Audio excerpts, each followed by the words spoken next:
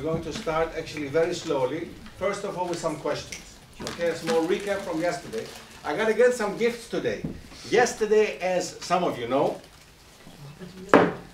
I had nearly as many books as I have today here as gifts. But just 2 were given away to people who really knew some kind of answers to some kind of questions. Okay, now today, let's give it a try. Let's start again. First of all, you remember what I said. I don't want you to learn dates, but there are specific days that I want you to know. You need to know them. And one of them is this one. I want you to tell me what happened on that, in that year.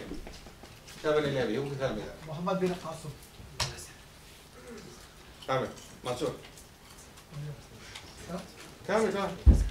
Muhammad bin Qasim what? Muhammad bin Qasim. You said something, Muhammad bin Qasim. Tariq bin Ziyad. What Tariq bin Ziyad? Landed in Spain. So he landed in Madrid. Yes. Excellent. Wrong. Gibraltar. Did he go? Aha. Welcome. So he arrived in Gibraltar. Why is it called Gibraltar? Jabal Tariq. True Gibraltar. Yeah, in true Jabal Tariq.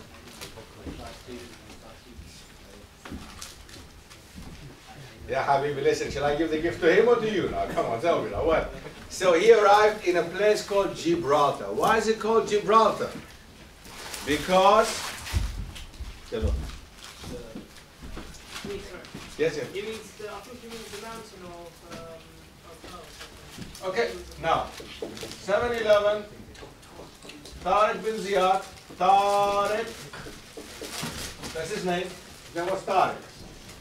And he arrived in a place which is nowadays called Gibraltar. This is an Arabic term. This here comes from Arabic, which means Jabr means mountain or hill or rock of Tariq. If you know Gibraltar, if you look at Gibraltar, Gibraltar is a very small place which belongs to Britain nowadays in the south of Spain. And it's actually nothing else but a rock, right? It's a rock. And for that reason, in Arabic, they called it Jabr al-Tariq. Who called it Jabr al-Tariq? The Arabs, right? No. Oh, what now? That's Arabic. Jabr al-Tariq is Arabic. So, why Arabic? I'm an Arab, right? Because I started the lecture with a dua in Arabic. So I must be an Arab, right? No. What no? Why did I speak Arabic? Why did Gibraltar get an Arabic name? And they're not Arabs, you say. So what happened? What's happening here? Muslims took over?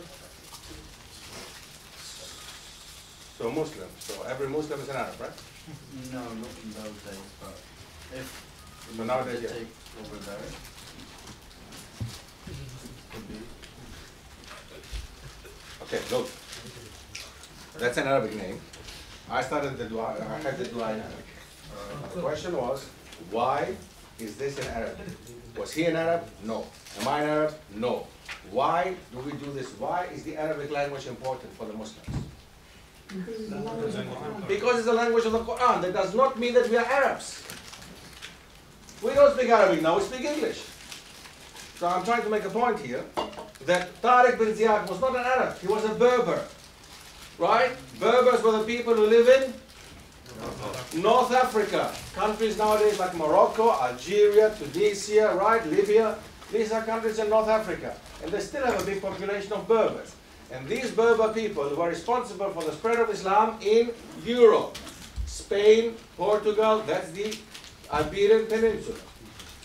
Okay? So he arrived in 7/11. Tariq, his name, and gave the name to this place where he arrived, Jabr al-Tariq. So, the Arabic language is important for the Muslims. Why? Not because the Arabic language is better than Greek. Not because the Arabic language is richer than English. No. Why is it important? It's the language of the Quran. But it's something that unites us, guys. If I say Assalamu alaikum to another Muslim who is not an Arab, I greet you with Assalamu alaikum. Me, I'm Greek. I say Assalamu alaikum to you. You're Pakistani. You're Iranian. You're whatever. I say Assalamu alaikum. You greet me back with alaikum assalam. This is a unity type of thing. We all pray together. And we all say the same things in Arabic. That's a thing of unity. It's not Arabization of people, as people say. Okay? That's a misconception again. That's why I want to make this clear. It's a misconception. People think that Muslims who accept Islam, even Muslims who are Muslims now, you know, who have accepted Islam, they want to look like Arabs. We're not Arabs. We don't have to be Arabs. We're Muslims. But the Arabic language is there to unite us. Okay? So that's one thing. Because of misconceptions I mentioned in this one. 7-Eleven, Gibraltar. I don't know. Does anybody deserve a gift at this moment? I don't know, man. I don't know. Not really, yeah? Okay, let's go. Next one. What is this here?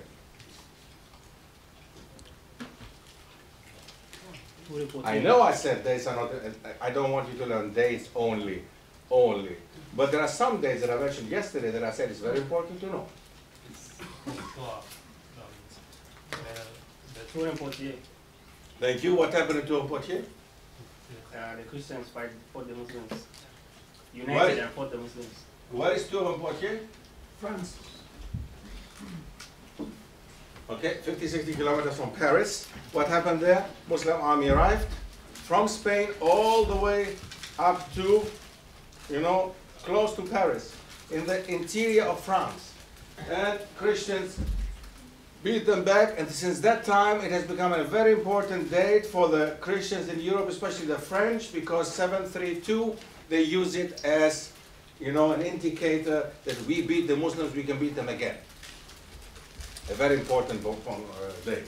Good. You got a gift yesterday. I'm not going to give you another one yet. Wait. Last date. Now let's see. 1453. Conquest of Istanbul. Can we use the term that I would like to use, opening, rather than conquest? Why?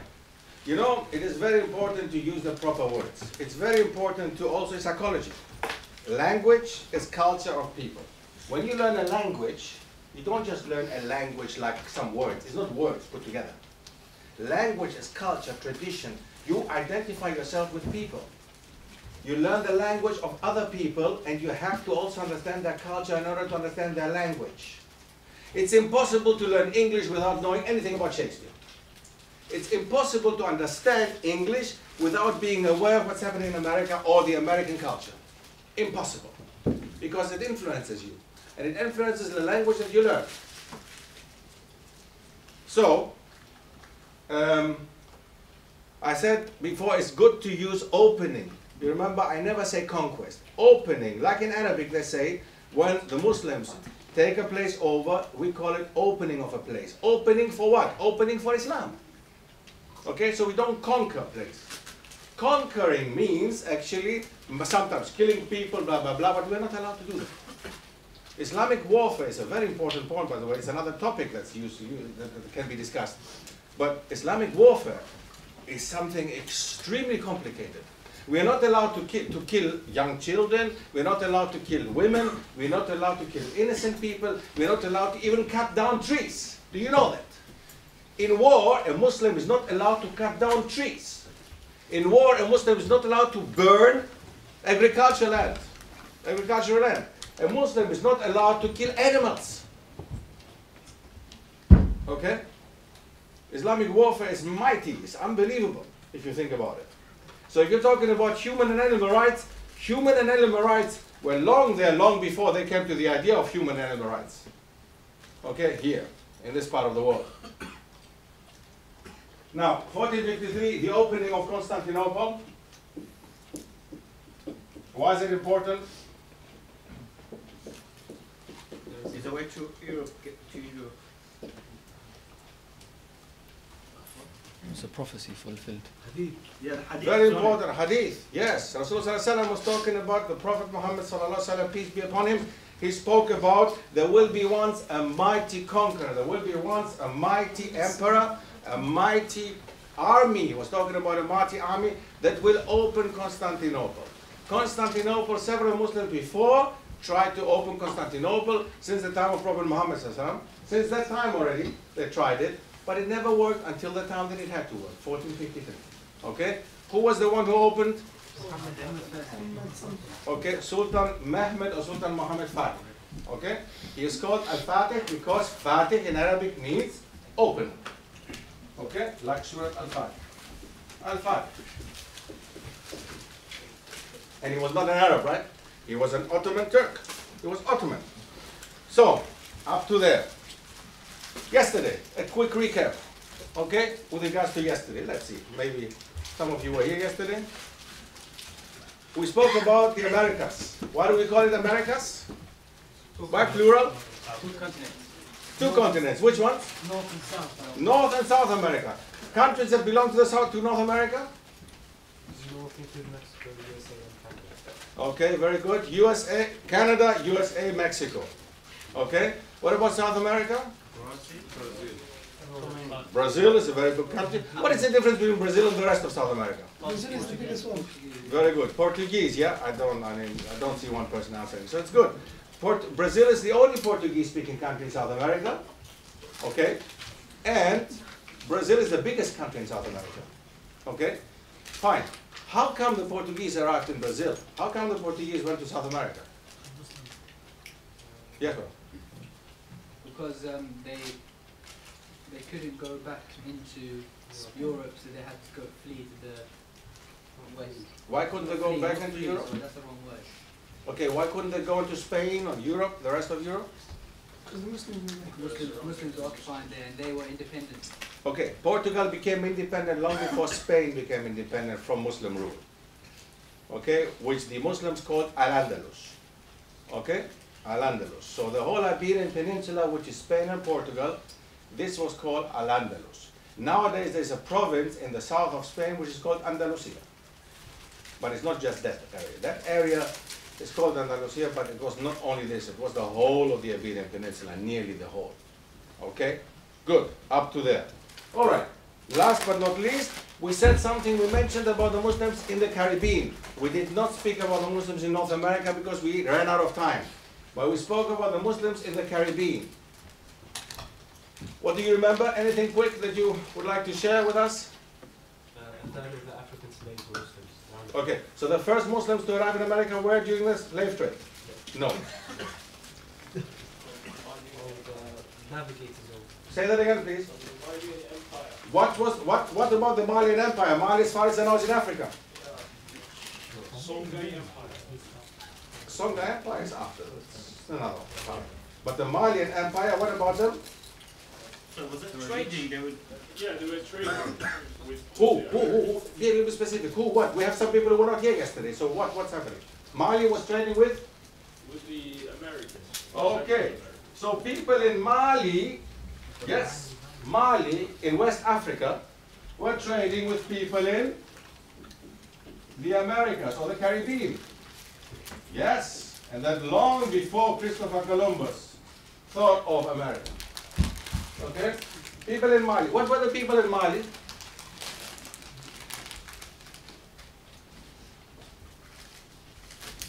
That was one of the biggest Muslim empires. 1,000 years it lasted. One of the biggest Muslim empires. What is so significant about the Malian Empire? Their wealth. one of the richest. Wealth. One of the richest empires in the world, most probably the richest man who has ever lived on this planet until nowadays, with value that we can value nowadays. He was worth most probably 400 million US dollars as a person. And that transferred to that time.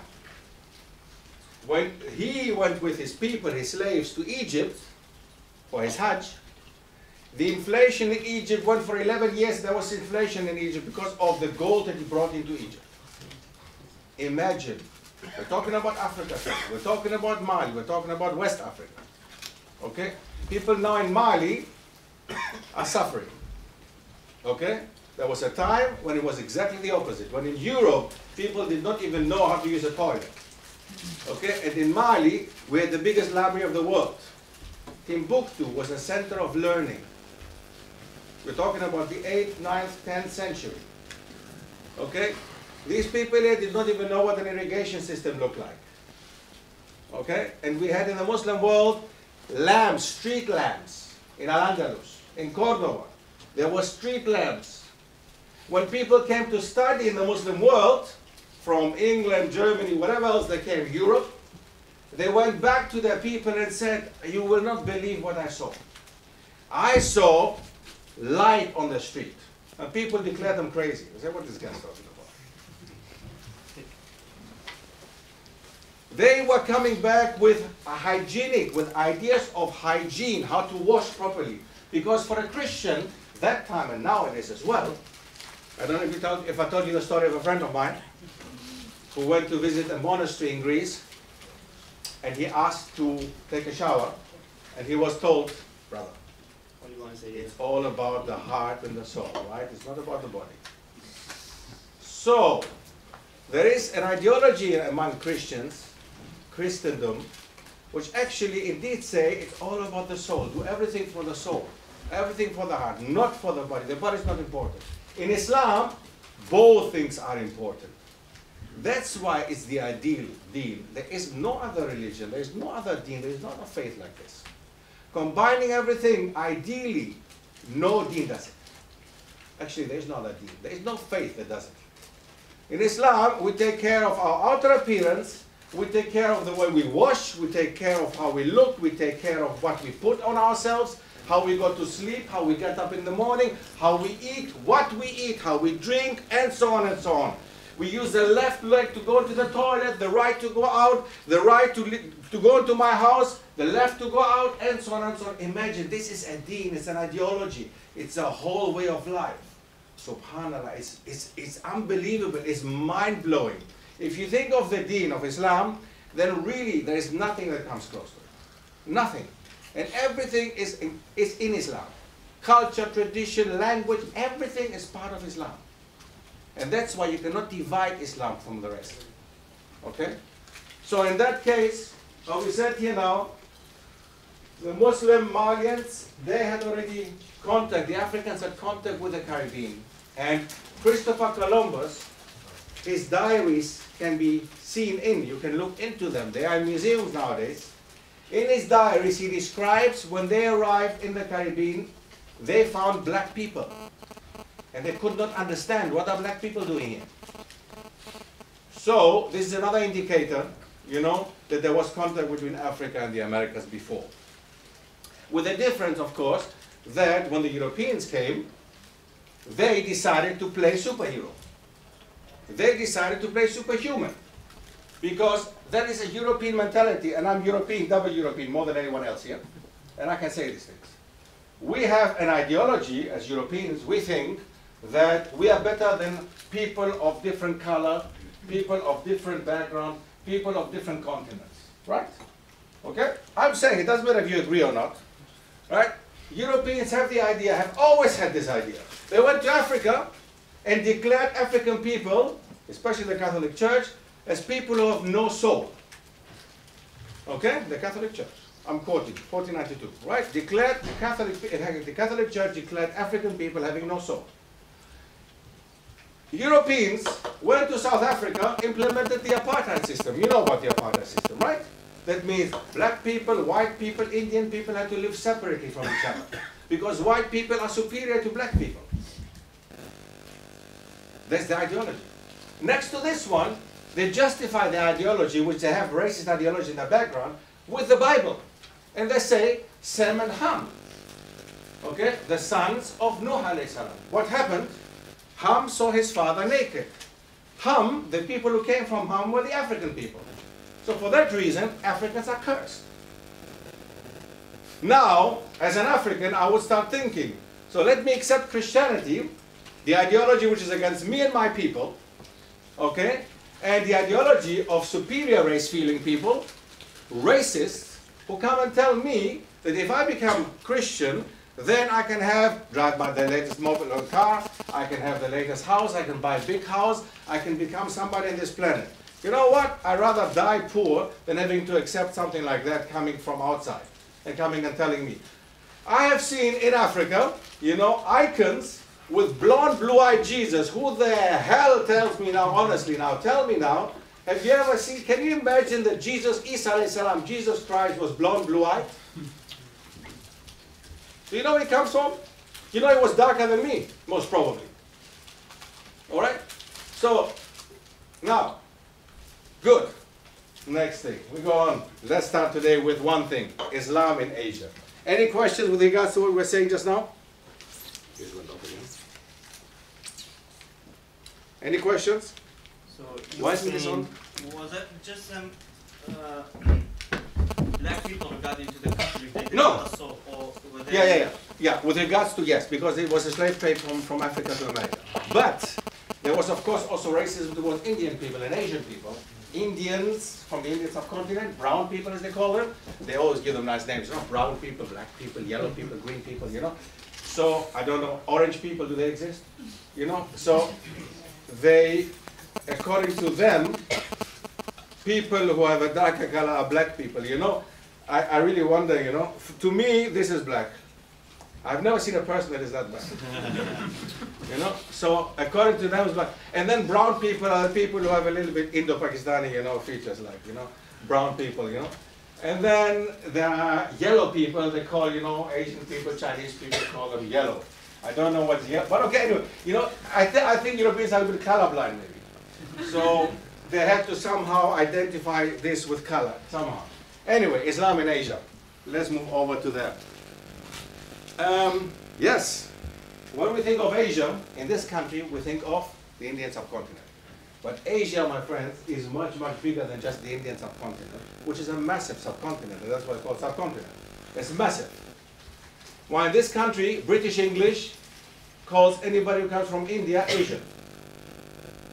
And Chinese people are called Far Eastern, right? What do they call you? Far Eastern, right? Asian as well, yeah. No, they are obviously Asian, but they don't call them Asians. They call them Far Eastern, don't they? I think they call Far East Asians, Far Eastern. I think also, yeah. Okay. Far East is for Japanese. Sorry. Japan. But Japan, they call it okay. They have okay, mashallah. Okay.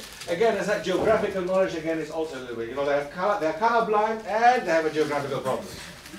So, because it's much, much bigger than just, you know, China. China is a massive country. Massive country, right? But let's take a look at one thing. How did Islam enter Asia? Have you ever seen that before? The Silk Road. That's China, right? This area here, massive area, Indian subcontinent. Now, look at this here. Arriving even further, Constantinople, Rome. Okay? This whole here. This used to be the Silk Road. Any idea what this was? Trade Yes, routes. A road where they used to do trade and Was it called Silk Road? because it mainly had a lot of silk. No trade. Okay, not mainly, but it did start with that. Okay, the idea China was producing silk, okay, and the silk industry was extremely important. The Ottomans started producing also silk later in Bursa and in other parts of the Ottoman Empire. But silk was very important, so that ran, imagine traders from China used to have contact with people all the way in Europe, Constantinople especially, or Rome, and people from here used to have contact with people all the way, Central Asia, and all this area, massive area of Asia. Now, not only did they exchange products, trade, but they also exchanged languages, culture, religion, civilization. So, if we understand that people in this area, for example, or in this area, or from here, Arabs, they were Muslims, and they would trade with Chinese. Tradespeople would meet them, like in Africa, you remember, North to West Africa. How did Islam spread to West Africa from North? By trade. Who fought against the West Africans? Nobody. Nobody. There was no battle involved, nothing. Who is fighting the Asians in that case, Silk Road? Who is fighting against each other? Where are the Muslims fighting here? Nowhere. There was no battles. Talking about trade. Okay? This is trade. And trade was more important, and still is nowadays more important than fighting. You know? Now, business-minded people, yes please. Hi there. Sorry, you just said that trade is more important than fighting. Right. I just wanted to say, what if fighting is a trade nowadays? You said nowadays trade is still more important. You're talking about the weapon industry, or you're talking about selling weapons to other people? Can fighting, war, selling. What if fighting itself is a trade nowadays? So Well, look, I mean, if you refer to selling weapons, yeah. then it's a very, very, very bad and bloody game, and a very, very bloody trade. Yes, but, and of course, we know that people have to, or countries have to survive on the trade because of people killing each other. Okay, that does exist, no doubt about it. But what I want to say with that, yes, we can go. It's going too deep and too detailed in this. You're right. You're absolutely right what you're saying. But I want to say here that there is no fighting involved with the spread of Islam, with the spread of cultures here in that case. Okay? But what you're saying is absolutely true, spot on. I mean, there is trade. The biggest trade in the world is, unfortunately, or the biggest three trades in the world, prostitution, drugs, and weapons. Okay? And they're all criminal, or illegal. So back in those times, that's what helped Islam spread is through Not only Islam, languages, cultures, people would go from one place to another. They would migrate. People think nowadays, you know, like the BNP and these idiots, or what are the others called again? Golden Dawn in Greece, and what are they called here again? EDL, you know, these kind of people. You know, they think that we don't want immigrants here. Because they come and take my job away. Now, honestly, I can't find work. Because the old plucky who came, he took my job. I can't clean the street anymore. So his dream when he grew up was to become a cleaner. So the Pakistani who came over here took his job away. The same in Greece. We have people, you know, who support the Golden Dawn, and they say, you know, Africans come over here and they take our jobs away. As far as I could see, Africans in Greece are selling, you know, products which every Greek is willing to buy because they would never be able to buy a Ray-Ban for 200 or 300 pounds. So if you think that this African came over and took your job away, your dream job, then nobody's keeping you back to go to the wholesaler, buy yourself, you know, cheap glasses and go and sell them standing outside. But you would never do that, right? Right? So this is not, I mean, there is intelligence and there is minus intelligence. And this is where we are at when we talk to these people. Actually, talking is impossible. Okay? So we see that migration plays an important role, and that's a better map actually. Gives you a little bit a better idea. So you see massive countries of China, India, Indian Peninsula, Persia, Arabia, up to Egypt, and going into Europe. You see here, you can see it a little bit better. That's Constantinople, and this is Rome, Italy. Okay? So connections, and not only that's the Silk Road through Asia, but then we also have connections, of course, to East Africa from Arabia. We also have connections to India, going from India to Southeast Asia, Indonesia, Malaysia. Okay, and just a quick one. How did Indonesians and Malaysians become the biggest nation, Muslim nation in the world? Trade. Not one Arab went to fight. Nowhere in Indonesia a Muslim went to fight. There was no interest. They were interested in trade. And with trade, Indonesians, and there's some beautiful stories, I don't know how authentic they are, but there are so many stories you can hear from Indonesia that they saw Arabs coming, dealing with them, and telling them, listen, I have two types of material here. This one is better quality, this costs so much, and this one is less quality, it costs so much. I'm telling you, if you want this, you can have it, but it's less quality. I'm telling you that. The other thing is, I heard also stories like, they say, listen, I want, you know, let's say somebody went to buy something and they said, okay, listen, I want honey and bread and milk. You know, a Muslim trader would say, listen, I give you honey, but bread and milk, I want you to go to Ahmed, because he hasn't sold enough today. I haven't done enough. I've done a good job today. I'm happy with what I have. So please go to Ahmed. He's my brother, and I want you to go there. Not brother in blood, okay? I want you to go there, and I want you to buy from him, you know, the rest. Subhanallah. This is the behavior. Okay? This is, we have, you know, we are doing history for that reason. I want to learn from history. I want to understand why once there was a mighty Muslim empire, why once the Muslims were actually an example for people. Whole Indonesian nation of 200 million people and more have accepted Islam. The biggest nation in the world, not one fight. The biggest nation in the world of Muslims is in Indonesia. They're not Arabs and they're not Turks. So how come? That's what I'm trying to understand and give through. So now, China, by the way, has a massive amount of Muslims, okay? But because China is such a massive country with the biggest population in the world, right? 100 million go under. You know, some people say 50, some people say 60, some sources say 70, some sources say 100 million Muslims, okay? But we'll come to that inshallah. Now, look at that one here. I'm sure that you're all familiar with that, okay? Now, this is the Indian subcontinent. Actually, it's India. Okay? Now, I want to start with that. Who can give me an idea about India? Quickly, some keywords. Throw some in there. Keywords. Curry. India. Curry. Excellent. Anything else? Chili. Chili. Excellent. Anything else? Sorry? Chapati. Anything else but food? You know? Is there something else that you need to do? The But place, food? Huh? the place where Adam Hinduism. alayhi salam descended in Sri Lanka. Is it authentic? That's debatable. According to the Indian sources, it's authentic. There's a hadith Okay. about it as well, actually. Huh? There's a hadith about it as well. Prophet said, can't remember, said some good stuff about the person who goes to take us down to India. Something like that. Okay. All right.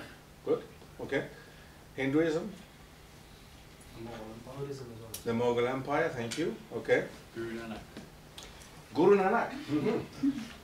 Okay. Taj Mahal. Thank you.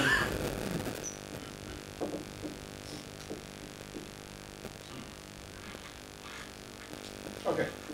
Now, first of all, the first things that came to mind, of course, because we're living in this country, which is full of Indian restaurants, right? If you go to Birmingham, for example, there's a Spice Road, it's called, by the way. Coventry Road. Not Coventry Road. Right. You go to Spark Hill, and there there's a road, you know. The best one. Well, Coventry Road has a lot of Arabic and everything also. It's Somali shops and everything, but there's one, it's called Spice Road, where they have the best curry in the UK, they say, and according to them, it's the best curry in the world. Okay, so, and you're living in cities where it's a big Indian or Indian subcontinental population, you know, from India, from Pakistan, from Bangladesh. As we all know, I'm sure, that used to be all one country. Not countries, but one nation. There were no countries at the time. There was no India, there was no Bangladesh, there was no, okay? So all this used to be the Indian subcontinent with a massive amount of languages until nowadays, with a massive amount of cultural and religious differences until nowadays, right? Want to say something? No, it's the religion. Yeah. So all that until nowadays, massive, absolutely massive. Now, so India. Any idea how Islam came to India? How many Muslims are there in India? Any idea? 120 million. More than 120 million. They say it's the second biggest population. Some say it's the third biggest population of Muslims in the world. Some say it's the second after Indonesia. Right? So, okay, it's not about, you know, who is the biggest one. Everything is okay. They have a massive amount of Muslims. How come? You mentioned Hinduism before. When I hear India, also, I think of Hinduism. What is Hinduism? Look at the name. Hinduism. Hindu. What is that? Yes, sir. It's like Indian people are called Hindus in other languages. Very true. In Greek, which is a very important language because Alexander the Great, by the way, went all the way there. In Greek, you know, India is called India. And the Indian people are Hinduistes or Hindu, you know, people from that area. Hindus, if you want to translate it into English. You know? In South America, you know, people living in South America used to call the Indian contract workers, you remember we mentioned that yesterday? First, when the Europeans arrived, they went to Africa, they killed all the native inhabitants, right? And then they went to Africa, got slaves from Africa. After the abolition of slave trade, They needed, the Europeans couldn't work themselves, of course, they wouldn't get their hands dirty, so they needed somebody else to come and work for them. So they needed from the inferior people to come and work for them. Who did they go and get? Indians. Indian contract workers. What do the people in Suriname or in Guyana or in Brazil call these people? Muslims or Hindus alike? Hindustani. If you go to Suriname, people call all Indians Hindustani. Okay? So, it's an indication of location. It's location. So now these people are called Hindus who actually follow this religion. So this religion or this type of faith is local specific. It has to do with the locality. So it cannot be a universal religion, right? If it is something that has to do with locality, then it has to do with people living in that area. So a Hindu, a Chinese Hindu, is actually not possible, because according to their understanding, or according to the understanding of this word, linguistically, it's somebody from the area of Hindustan, you know, the area where the Hindus come from. And this is Indian subcontinent, right? So the religion... Hindustan is including part of China? No. No. It is mainly India, as we know it nowadays. Okay. India, as we know it nowadays, going into Bangladesh, Hindustan was here. and going in Pakistan. That's about it. Uh-huh. Okay? Sri Lanka actually also. Yeah. Because this is the Punjab you call. No, but the Punjab is up here. Look, look, Punjab. This is an area, a region. It's called Punjab in India and in Pakistan. Uh-huh. Okay? But all this area is in, well, Indian subcontinent. Okay, subcontinent, right. So, yeah, what was the last thing I was saying now? Locality. Locality, okay. So, Hinduism is actually not a universal religion in that way. So, we can actually already, because you know why I'm saying that? Because there are people who say, how do you know Islam is right? How do you know, how can you choose between all these millions of religions? Millions of religions? Which one? Hinduism is one of them. For me, it's a tick already, or a cross for Hinduism. So if you have to choose among the religions, then Hinduism cannot be part of this that you can choose of, because it's a local religion. Like so many other religions are local in Africa or in Asia. So it's not a universal one. And Allah, God, is a being that is has talked to all His creations. So in that case, Hinduism does not belong to that. So it cannot be a right thing. The same Buddhism. What is Buddhism? The Hindu history, the Buddha or the Hindu, it is before Jewish skin or after? But don't mix it up. Eh? Hinduism is something else, Buddhism is something else. So it's not Hindu or Buddha or whatever. Buddhism started after Nuh. Buddhism, When Buddhism, I say that, for example, Thailand or something, Yeah. big, yeah, Buddha, yeah, like yeah. that one is that Hindu. No, that's Buddha, Buddha. Buddhism. Okay, that's another religion, that's Buddhism. But it came originally from India. It came originally from India. Most of these religions came from India. Okay? The question is if Buddha himself was maybe a prophet, like many others. That might be, right? And he never said, make a Buddha statue and worship me. Right? So, that's another question. But anyway, so Hinduism and Buddhism, and here you see India better, that's India. That's not the country of India. You see Pakistan there, you see Afghanistan there, isn't it? This is Nepal, this is Bhutan, this is Bangladesh. Okay? And China up here. So they have borders with China. So, all right, now, I actually asked before, do you have any idea where the first mosque was built? When and where the first mosque in India was built? Babri Masjid. No, look at this one here. Down here, Kerala. In Kerala, there is a place called Malabar. And the first masjid ever was built in 629 in Malabar. 629. When did our Prophet Muhammad ﷺ die? 632. During the time of Prophet Muhammad, ﷺ, peace be upon him, there was a mosque built in India. That means there was connection already with India during the time of Prophet Muhammad ﷺ. During the time of Prophet Muhammad ﷺ, peace be upon him, there was also a connection between one of the kings, the king of the Chera kingdom. He met the Prophet in Arabia and accepted Islam. And he went back to where he came from, Malabar, and had the first mosque built there. So he met Prophet Muhammad ﷺ himself in Arabia, an Indian king, and he went back, accepted Islam, and went back and had a mosque built there. He was a king of a kingdom. A very important point here, because according to Indians, Hindus, Islam, came to India by sword. Okay? So point number one, 629, an Indian king himself went back and had a mosque built because he accepted Islam after having met the Prophet Muhammad ﷺ. Point number one. Point number two, we'll see that after this first mosque was built in the south, because coastal areas, the Muslims used to go there, the Arabs before Islam, they used to pass India also on their way to Indonesia. Okay? So they used to stop there as well. But when they became Muslim, they gave through also with their trade, also Islam. But again, as I said, these were traders, business people. They were not interested in people converting to Islam. But they accepted Islam because of the akhlaq, because of the way that people were behaving. The traders were people, not like nowadays, not like Muslim traders nowadays, or Muslim businessmen, that you have to make sure that, hey, you get your money back. Not these people. We're talking about honest business people at that time, who Asians looked upon, Africans looked upon, they say, wow, these people, they are something special. They have something special. What do you guys have? Listen, I'm a Muslim. I don't lie, I don't cheat, I don't steal. Really? And according to this, they don't just say that, they act upon it. Today, Muslims say, I don't lie, I don't cheat, I don't do. And exactly the opposite is happening. Okay?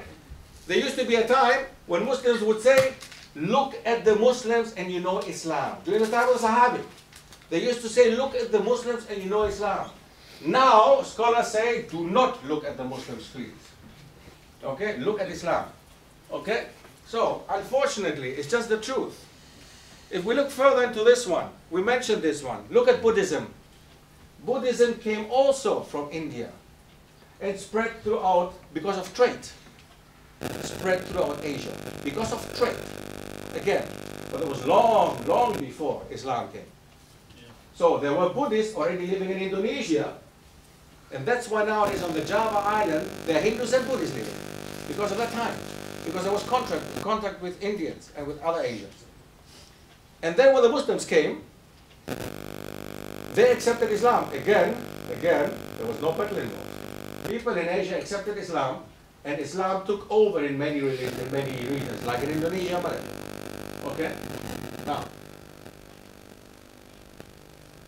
Now, during that time, 600 AD, that's the time of our Prophet Muhammad, peace be upon him, when he was making the da'wah in the Arabian Peninsula. During that time, do you recognize anything important on this map here? Something that is important for us to know? What is happening during the time of Prophet Muhammad, peace be upon him, being active in Mecca? What is happening in Asia? Mecca is here, Arabia is here, and look at here. We have the Persian Empire, the Sassanid dynasty. Okay? We have the Göktürk Khaganate, which basically meant the Turkish people, Turkic tribes. And that's where Turkic people come from Central Asia. Turkic and Turkish people come from Central Asia. And everybody following them, the Mughals, for example, were also Turkic people. The Mughals in India, their origin is in Central Asia, the same origin the Turkic people have, the Turkish people have. Okay? Now, look at India. India is totally divided into very many different type of nations, empires, whatever. You see that? Divided, totally divided. That was in 600. During the same time, the Muslims came and they established themselves. Some came from the north, which is in the case of Sindh, which is a province in Pakistan. You see that here? Karachi was the capital. Okay, that's a province in Pakistan. And they established themselves actually there in the north, but also, as we saw before, in the south, because of trade in the south, coastal areas. But the north, up there was no trade. Okay? And they came and they fought. There we have fights. Okay? The first territorial expansion happened under Caliph al-Walid 705 to 715. And the Muslims went into Afghanistan, Pakistan and India, North India. So yes, there the Muslims fought against the Hindus and against other people. But this was when? 705 to 715. When was the first mosque built in India? 629. How many years between? Nearly 100 years. 80 years. So within this time, Islam still was spreading, but it was spreading because of trade and relationship that was there. And the first real fights happened during that time, beginning of the 8th century. So now, if a Hindu comes and tells you, like they do, you know, Islam came to us, the Muslims came, they suppressed us, and they forced the religion upon us, then I would think carefully. We have something to say here now. It's not entirely true. It was an Indian who established the first mosque. It was an Indian who established Islam in the south of India. It was an Indian who actually spread Islam first.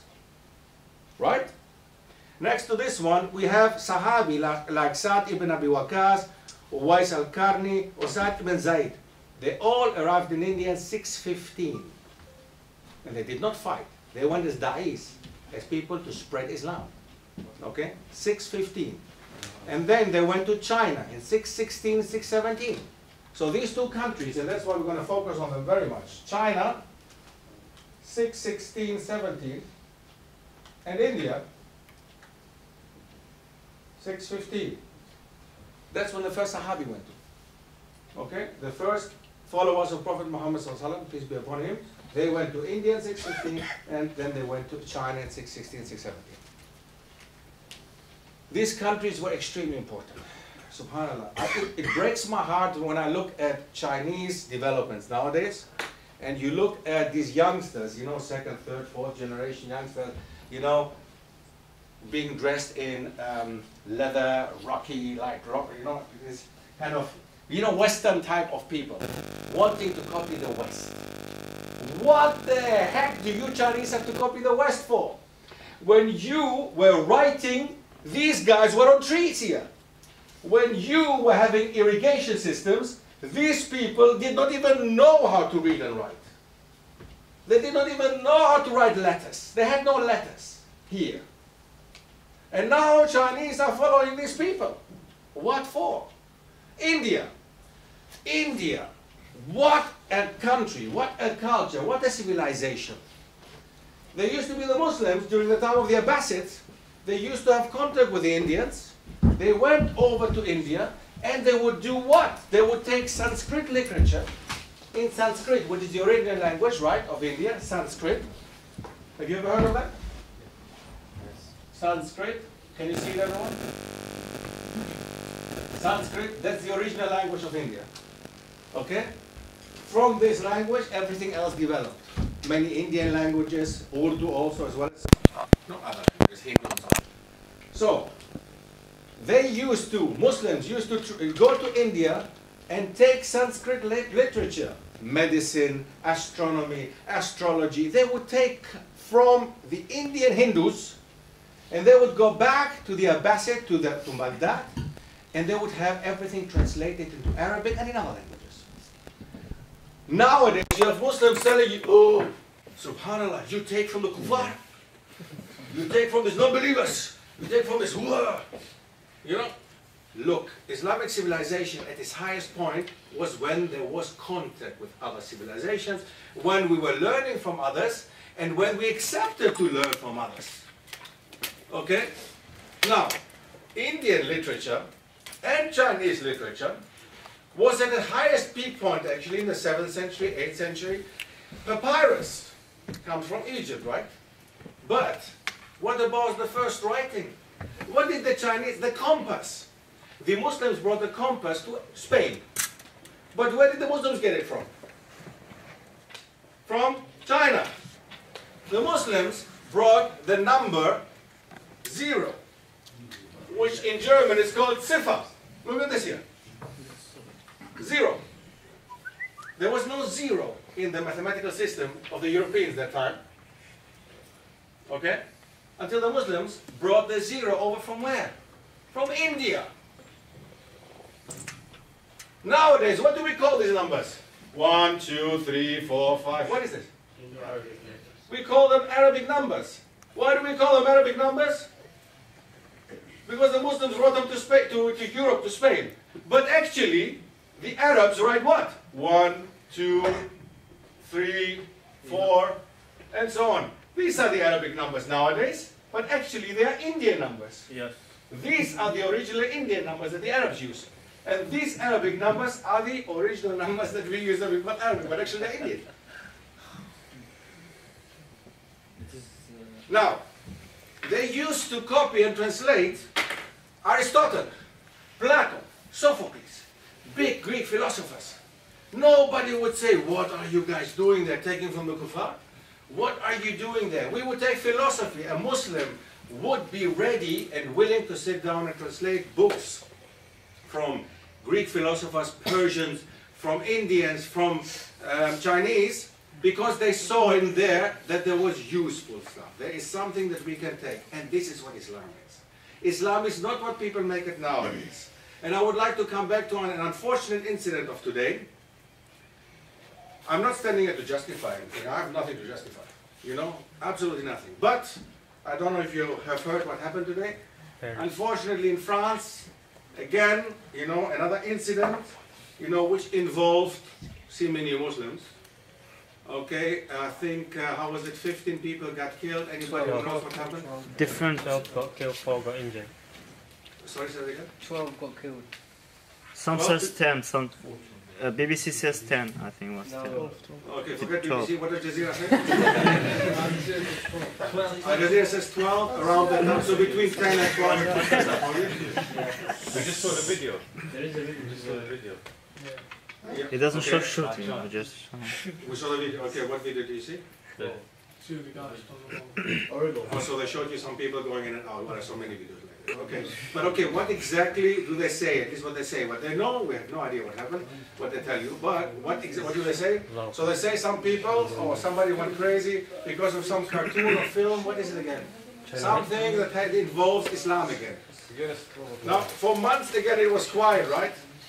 For months it was quiet. You know what? I feared it would happen again because that's how it is. When it's quiet, we have to come up with something again to make sure that our biggest enemy now, you know, has to be looking bad. Because, hey, imagine what we are learning here, and what if you look back in history, if you look at actually what Islamic civilization meant, it has absolutely nothing to do with the way they're portraying it nowadays. And I'm not talking just about non-Muslims, I'm talking about the so-called Muslims as well. Okay? People who come out there in the name of Islam and do things, all right, if at all. But again, we have to be careful what we know. We don't know a lot, so what we judge, okay? So, unfortunately, this incident is again something to make them aware that, hey, the threat is still there. So, we have to see what's going to happen. Just a reminder, you remember we spoke about Al-Andalus some time back? There used to be once a time, Al-Andalus, Spain and Portugal, used to be part of the Muslim world for how long? 700 years. Not 7, not 70. 700 years. How many generations is that? Do the maths. You're better than me. Now, how many generations of Spanish Muslims, of Portuguese Muslims, how many Muslims from that time have survived? 21.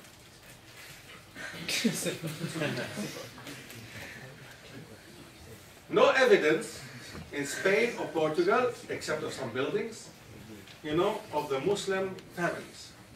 Okay, of people from that time. You want to really tell me 700 years, not many Muslims in Spain, you know, not many people accepted Islam, you know, Arabs came over and then they left after 700 years. So anyway, just to make, it's a very, very important point, okay? A very, very important thing, you know. Unfortunately, these things will happen and will happen again. Will happen again, I'll tell you that again.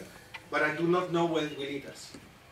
You know, if you look at this civilization, high civilization that existed in Europe and one of the highest in the world for 700 years, in Spain and Portugal. It was not a Christian, it was a Muslim civilization. And it was Christians who would go and study as you come here to study here. They would go and study the universities in Spain and Portugal, and even in North Africa. Okay? And the first universities in the world were actually established there, in North Africa and in Spain. Okay? And the Muslim rule. So now, Hopefully this will come once to a good end, but I doubt it. Let's move on. So Pakistan, Sindh, you know, again, part of India, of the Indian subcontinent, gives you some nice pictures just to get a little bit of feeling, the idea of what we're talking about. Now, this is a mausoleum in Karachi. For the Muslims, for the Europeans to keep Muslims back, because this is something we don't know. You know, don't imagine that for 300 years the Europeans would go to Africa, get African slaves, take them over to America, and everything was fine and nice. There were revolts in between. In Brazil, Brazil had most revolts ever. Until 1910, there were Muslim communities and there were mosques in Brazil from the north to the south, established by African Muslims. Revolts happened in Brazil, revolts happened in the Caribbean because of Muslims. How? Not because they were super intelligent, but because they could communicate with each other. And yes, they were educationally more advanced than the rest of the slaves. Because the empires, the Muslim empires in Africa, were ruling.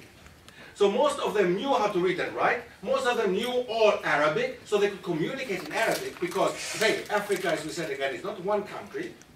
Okay? So, different tribes, different people, they could not communicate. But a Muslim from Senegal, and a Muslim from Nigeria, and a Muslim from Ghana could communicate on the ships with each other in Arabic. And that's what forced later the Europeans to say, no, make sure you don't take Muslims anymore. Why? Because these guys create trouble. Okay? The only ones who could revolt were the Muslims. Because they would call out for jihad. They would be the ones to actually be able to communicate, to plot against the Europeans. They were the ones who had a common culture. They would hide in the evening and make salah. Because they weren't allowed to. They would be whipped. Some of them were killed just because they were found praying Islamic prayer. Their children would be taken away, put in Christian schools to educate them. And nowadays you have the Caribbeans, you know, African Caribbeans, being in churches, you know, and praising Jesus, you know. And my question is, you know who gave you that? You know how you were given through. You know how this was given through to you. Your ancestors suffered. Suffered. Because you were supposed to pray, to worship a blonde, blue-eyed Jesus, who you now, you know, you are the one who is now justifying what you're doing. You are the one who is keeping now this alive in Africa. These guys, Christianity is dying out in Europe, and in Africa is thriving. You know, there is a very nice quote once, and there are different people who said it. They said, when we were in Africa and the Europeans came, we had the land. And they had the Bible. They told us to close our eyes. And when we opened our eyes, they had the land and we had the Bible.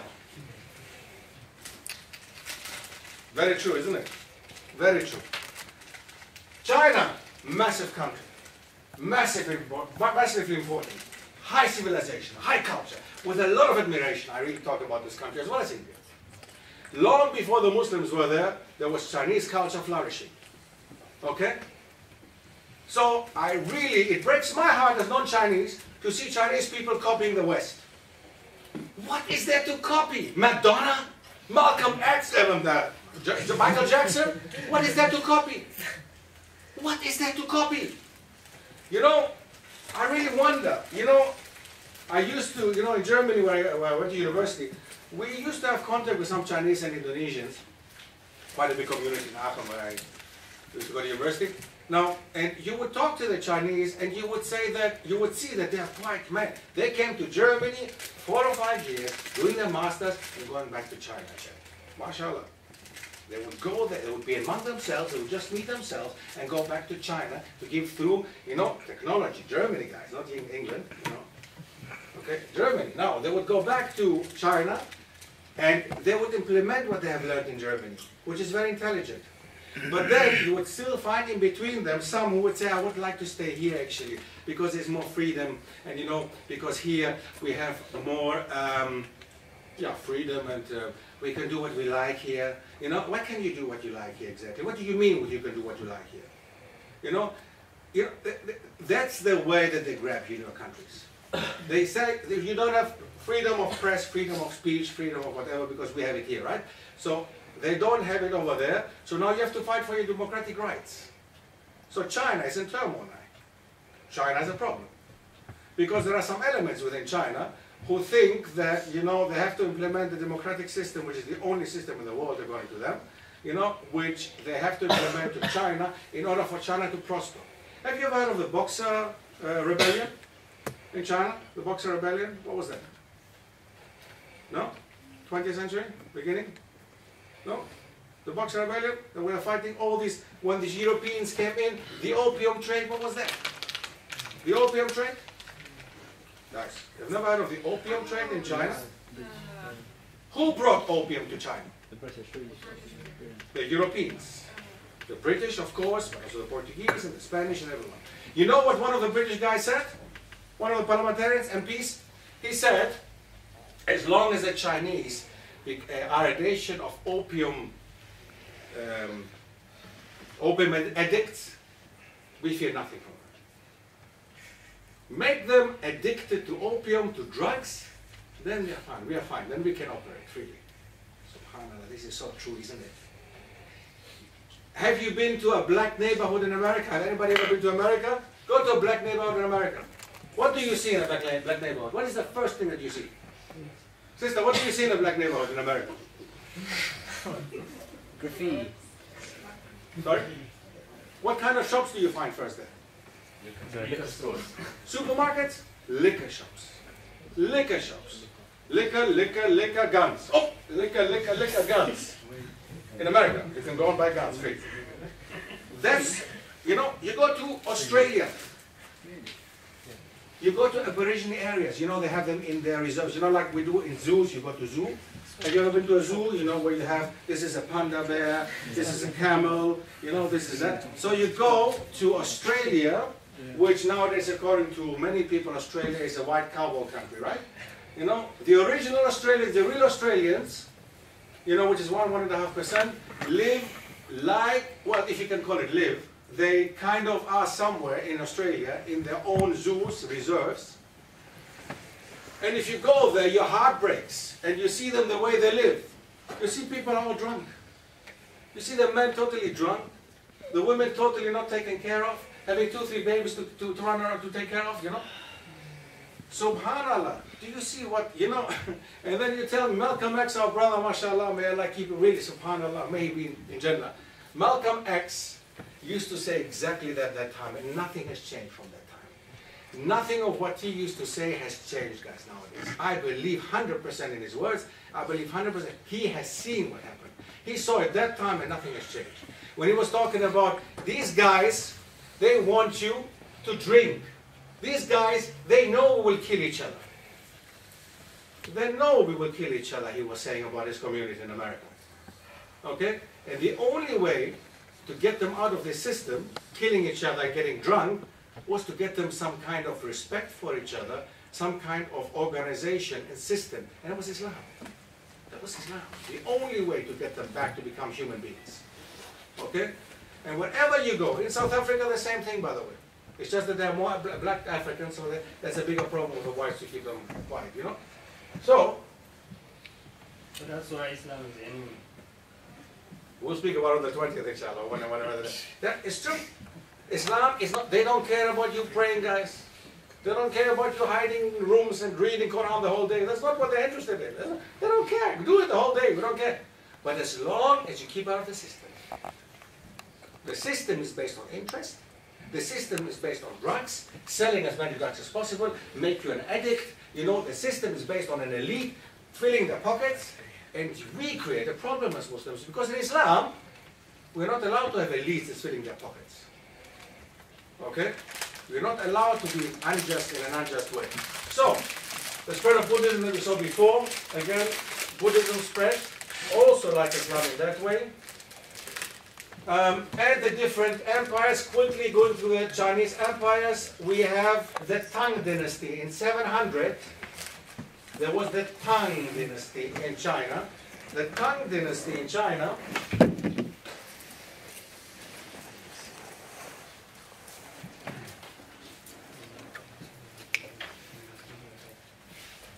anybody any idea about the Tang dynasty? Okay, what have you heard? They overruled hand dynasty, isn't it?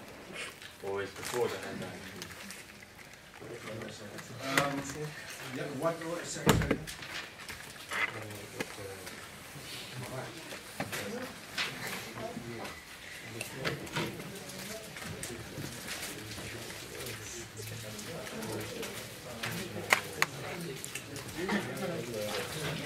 Okay.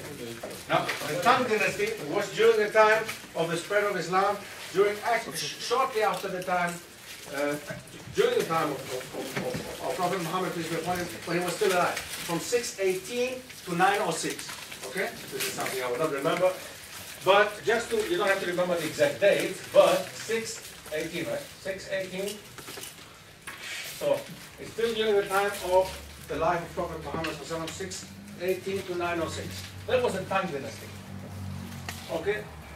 Dynasty in China, again, like in all other places, parts of the world, the dynasty is ruled by a family, right? That's what it means, a dynasty. Now, during that time, Islam was brought to China already, as we said before, Sa'd ibn Waqqas and many of the Sahabi had gone already to China and they spread Islam. Now, just 10 years later, 629, the first masjid was built. Okay, the first mosque. The Tang dynasty, the revenue was the Silk Road. The Silk Road played an important role for the Tang dynasty, right? And the first Muslims in China were actually Arab and Persian merchants in a bigger scale. They were, as I said before, rather interested in trading than in propagating Islam. They did not go there to make da'wah or to propagate Islam. They were there for business. Okay? But, an interesting point here to remember quickly, or to look into, in 845, 200 years later, the Chinese ruler issued an anti-Buddhist edict.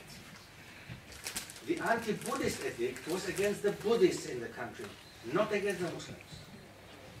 So there was a time once when the Buddhists were the bad guys, and the Muslims were not. So the anti-Buddhist edict in 845 made the Buddhists the bad guys, okay, and he was anti-Buddhist. But he was not necessarily pro-Islamic, but he let the Muslims be. There were big Muslim communities of traders and merchants in the port cities of Guangzhou, for example, Guangzhou and Hangzhou, in the southeast, but also in Chang'an, Kaifeng and Yangzhou in the interior. So if you look at China, during that time, we had the coastal areas, Muslim communities living, but also inside here. Okay? The next dynasty that comes after the Tang is the Song dynasty, northern and southern Song. Okay? And as you can see, the northern Song from 960 to 1126 and the southern Song from 1127 to 1279.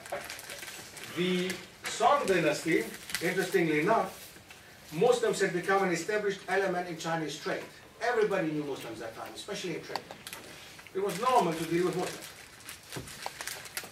More than 5,000 Muslims from Bukhara, which is nowadays in Uzbekistan, you know Imam Bukhari, where he was from, were invited to settle first in China's northeast and then between the Sun capital of Kaifeng and Yanqing, which is Beijing. Their leader, Prince Amir Said, is called the father of the Chinese Muslims. During that time, Islam was spreading even much more in China. And nobody could keep it back. Nobody was interested in keeping it back. There was no interest against it.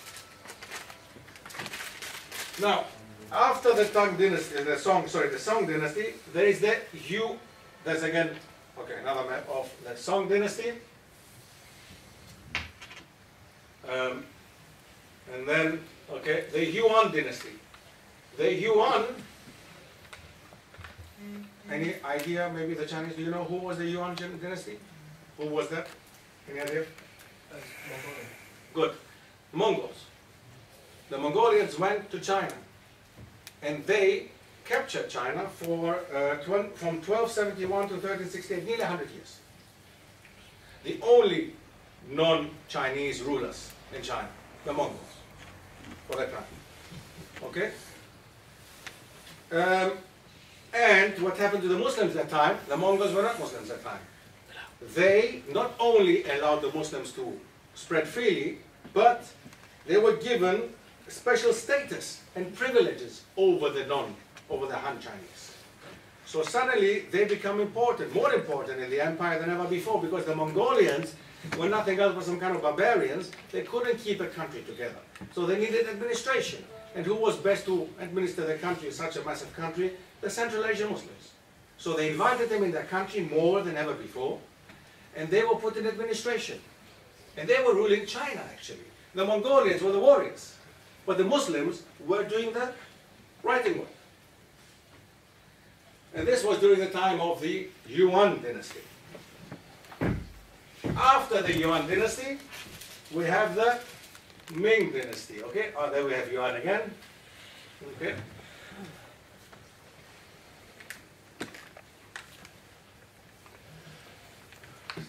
Okay, gives you a big idea of how during the time of the Yuan dynasty, that's what the world looked like at that time. The Mongols were ruling actually most of Asia at that time, but the Mongols were divided into these type of groups or tribes. The Mongols were 1, 2, 3, 4 different dynasties. The Mongols in China were the Yuan dynasty. The Mongols in Russia were the Golden Horde. The Mongols in Persia, Afghanistan is Chagatai, and then Persia, Ilkhanate. So even the Ilkhanate, even the Persians later, they were actually from that area. Okay, they were also Central Asian Mongols. Okay, so that's how they were divided that time, during the time of the Yuan dynasty. The Mongol Empire went into Europe, right? Massive empire. But as I said again, they could not take care of it themselves. They were not administratively, they didn't have the skills to do that. So we heard at that time like Genghis Khan, he controls half of the world. yeah, Genghis Khan, one of the first ones. Yeah, he was basically, he controlled, yes, up to Europe, from Asia all the way to Europe. Yes. From Asia too. Yeah. Short time. Yes. Yeah, in a very short time. That's true.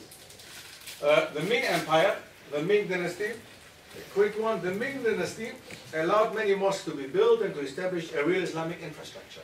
Under the Mings, Islam spread even further.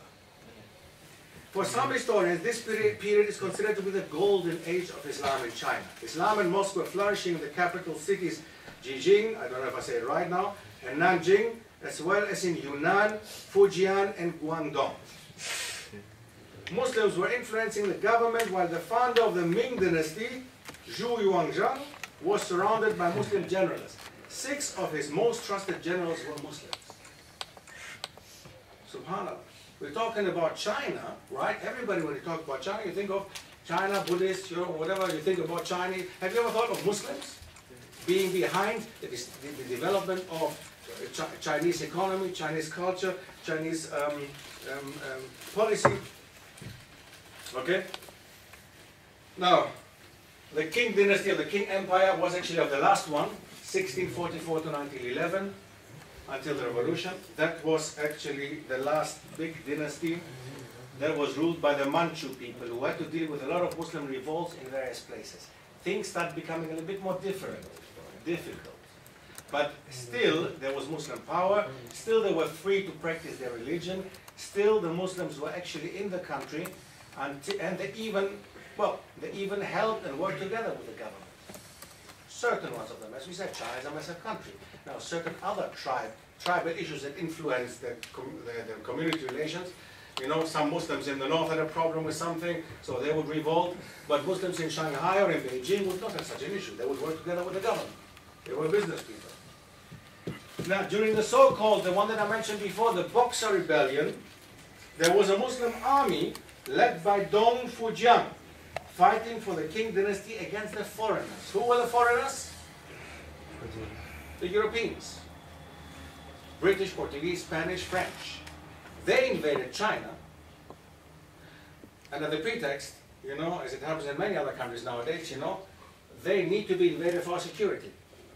So, when they invaded China, the Boxer Rebellion by the Chinese people against the foreign invasion, Boxer Rebellion, was supported by the Muslim Chinese. They fought for China. They fought for China. Okay? Oh, you can't see that, sorry.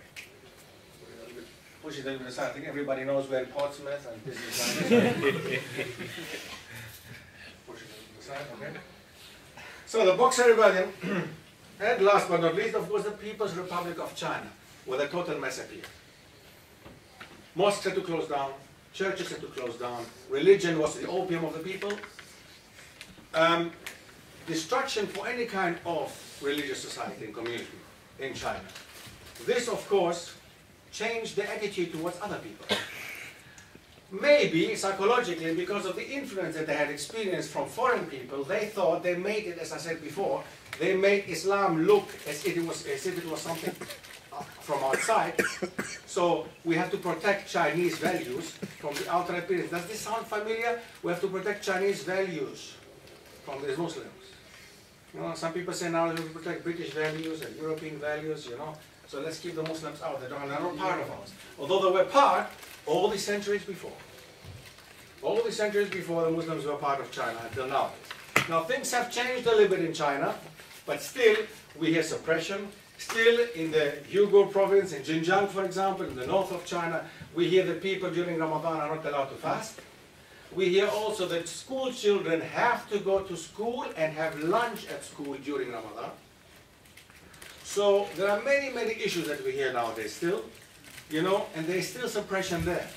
Because China is China. I mean, there is a lot that would influence their development. And I think they have to still learn how to deal with foreigners. And they have to still learn because of their experience, because of their rich, massively rich culture and history, you know, which they have the right to go back and be proud of and learn from. But they have to also learn that there are other people outside of China. And Chinese are not the only people on this planet, and they're not the only civilization in this world. So there is a little bit this issue there that the Chinese and the Indians had such a massive civilization, but incorporated into their empire and civilization, incorporated Islam.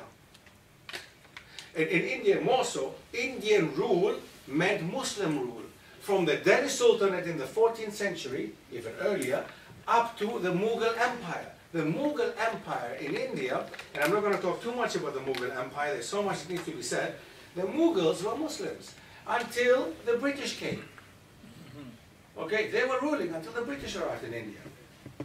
Okay, now we had people under the Mughals, for example, like Aurangzeb, the last one, well, actually, not the last of the big ones. He was a pious Muslim, okay, and he would reintroduce the jizya. Whereas before him, Indian Mughal Muslims would not take jizya from the non-Muslims. There was a certain emperor who would actually had come up with a new religion, a mix of Islam and Hinduism and Buddhism and everything, okay, and you know, a very weird situation, okay, and this is what you can see, you know, you can see where all this leads, okay, if you don't follow Islam, you can see where all this will lead in the end. Now, up to there, I spoke a lot today. Actually, I was not intending to do that. But we're great on time. Any question, anything you want to answer, ask. So the Boxer Rebellion was when? The exact date?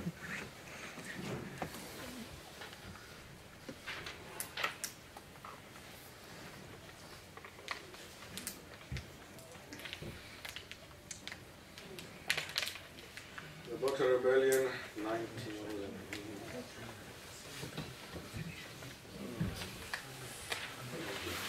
I don't have it exactly, but I have it on one of the papers. Come after. No, but you don't have the exact year. Don't know the exact year. But it was in the 1900s, okay? I don't have the exact year, but I can check it for you. Shall I have it here? I have it here. Just not how it is.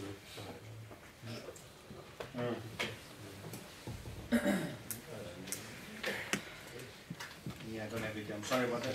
I'll check it for you, inshallah. The exact day, I don't know. The exact year, I don't know. But it was in the 1900s. Okay. Anything else you want? Yeah. It's just related to Afghanistan from there. Yeah. You said earlier that Islam got to Afghanistan by a war. Like that, is we... No, you misunderstood me there. Okay? It was Islam in Central Asia was spread because of Sufi teachers, Sufi sheikhs. Okay, they were walking around Central Asia. Well, according to Sufi teachers, are mystic kind of teachers, right? For people who don't know, and they would take it upon them to basically walk around villages and go to people and educate them and teach them about Islam according to their understanding of Islam. And most of the Turkic people, including the people in Afghanistan, accepted actually Islam like this. Not to, but let's get it. Okay, fair enough. The Ghaznavid Empire was much later. Yeah, I know that, yeah. Okay. So thank you for the clarification, because indeed sometimes people might think that go out with something that they misunderstood. Okay. Yes, ma'am. You know how you said Islam went to China through trade? I've read before on the internet that Osman went to, at the time of the Prophet, I think it was, he went to China for like a convoy to spread the message. And the emperor, the Chinese emperor at the time, he lacked Islam, and he basically, I think he built a masjid as a present to the Prophet. That is true. There was one of the emperors, I don't know who exactly it was, that is very true, that he allowed at the very beginning, actually. Yeah. He allowed him to build a mosque. You know, I don't know how close he was to Islam. I mean, the source are not very clear. He was a Muslim, but he said, the emperor was not a Muslim. no, he wasn't Muslim, but he said it makes sense. Yeah. Here's the mosque. You know, That is true. That is true. It happened, right? The mosques were built under this. You know, you wouldn't have been able to do anything without the permission of the emperor anyway. At the time. So yes, everything happened under the definitely And the I think permission. he condoned like killing like any violence against Muslims as well. Yes, there are a lot of incidents. I mean, I showed before, and hopefully this will be distributed, inshallah, to you.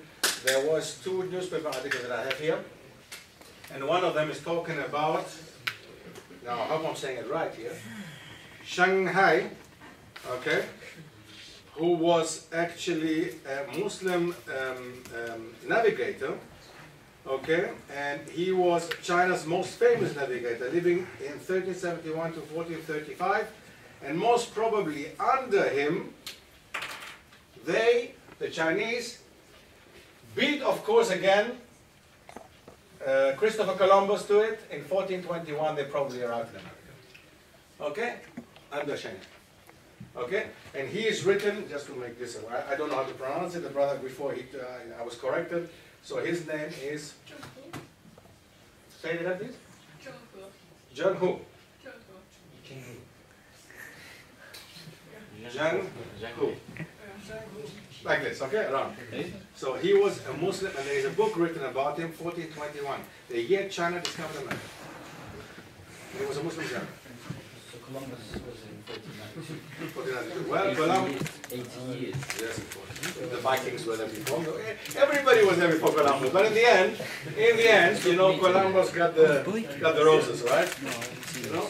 So in the end, you know, very important point again. Because the source, you know, there was a relation. We have to see that the Muslims of that time, as I said before, they would take sources in Sanskrit from the English. They would take sources from the Chinese, and they would learn from each other. The same Chinese and Indians were not perfect. They also learned from the Muslims. Okay? They learned, there was an intercultural exchange, guys. We were living in times once when the Muslims were living with other faiths and other religions and other cultures, and they were thriving with each other. You know, in contrast to nowadays, that we think that people cannot live with Muslims, or Muslims cannot live among non-Muslim societies. Yeah. There's a hadith that I'm sure it's Sahih, it says that wisdom is the lost property of the leader, and wherever he finds it, he has more of a right to it. So that's probably where it originates from. You know, very good, man. Yes, we can take, exactly. Why I'm insisting on this here now is because there are nowadays people, Muslims, who say you cannot take from non-Muslims. You cannot take from their sources. This is nonsense. As long as it doesn't go against our deen, our religion, we can take from them. Okay? Medicine, you know, why would we have been if we hadn't taken from the Chinese and the Indians and from other people? Where would we have been? Right? Now, before we finish, again, an appeal to all of you, inshallah. I am here now standing, and all this is financed out of my own pockets. So please, if you can support me, I have 3 of my books here, again, with CD, with DVDs, okay? Now a book costs 10 pounds, 3 of them cost 25. And I got a new DVD, which is The Three Astonishing Ottoman Capitals. So about the Ottoman Bursa, Edirne, and Istanbul. So it's a little bit a travel guide and historical guide together. So the DVD is 5 pounds and the books with the DVD are 10 pounds. So please, inshallah, if you can support me with the work that I'm doing so that we can offer these courses for free, we go on offering them, inshallah. Feel free to come and take a look at what I do. Jazakumullah khair. Thank you very much. Hope to see you tomorrow. Tomorrow we're coming back to the UK, Australia, and UK.